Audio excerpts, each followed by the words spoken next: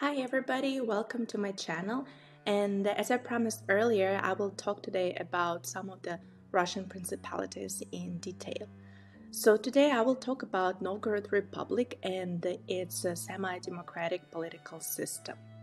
Government structure of Novgorod Republic was different from other Russian principalities. It was governed by Veche, or so-called Senate, which was formed by all free men. Novgorod Republic had vast territories.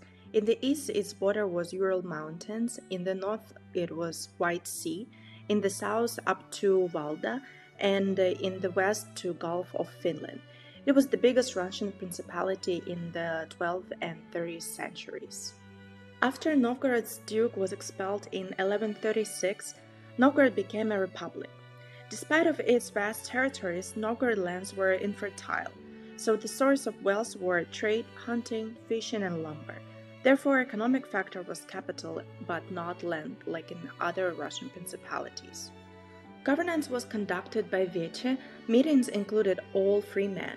However, the biggest power center was formed by boyars or Russian aristocracy at that time, so republic was aristocratic. Veche's main jurisdiction was inviting and expelling the duke, appointing governors and patriarch, declaring war and signing peace treaty, ratifying and cancelling laws, and determining taxes. The executive power belonged to Posadnik. He was elected for 1 or 2 years and managed different issues such as shipping, army, foreign policy. Trade and taxes were given to Pisetsky. He was also in charge of the city militia. Duke's throne was not passed from father to son. Duke was an army commander and was in charge of the court. In 13th-14th centuries, Veche invited dukes from Rurik dynasty from Vladimir Suzdal Principality. The first reason of republican government structure was the absence of heredity of the duke's position in Novgorod. Other dukes, being busy with fighting nomads, wanted Novgorod to pay tribute. That's why it was usually ruled by invited duke or elected posadnik. The frequent change of dukes in Novgorod prevented large-scale land ownership, because the duke served not enough time to grant land to his loyalists. The second reason was the power of economic elites in Novgorod. Geographically, Novgorod was in a good location for trade. Stocks of furs, honey, wax stimulated production and barter. This helped to develop a class of owners from small to large. Those owners promoted particular dukes who would support their interests.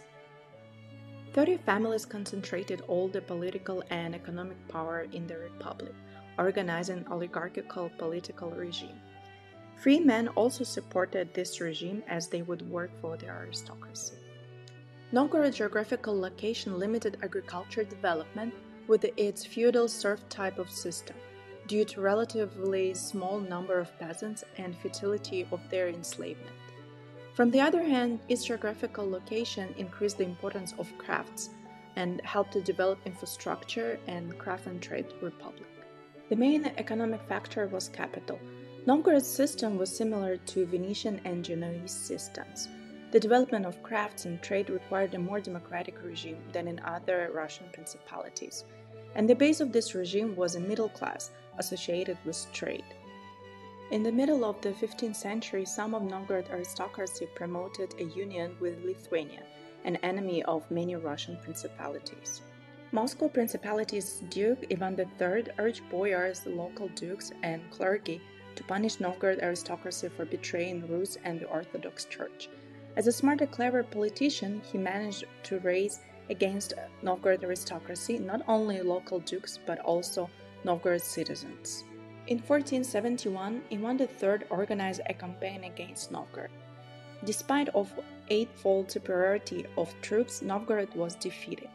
Ivan III repressed all Novgorod people, but already in 1477, Novgorod refused to admit Ivan III as its duke and killed his supporters. Thus, Ivan III organized the second campaign to Novgorod.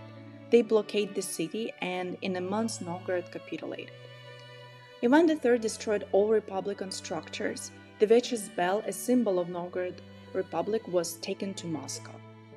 Instead of Posadnik, Novgorod was governed by vassals sent from Moscow. Novgorod aristocracy was destroyed, trade outflow diminished. That's how the one and only semi-democratic regime ended in Russia. Novgorod Republic existed 342 years. That's it for today. Thank you for watching me. Please subscribe to my channel. Bye bye.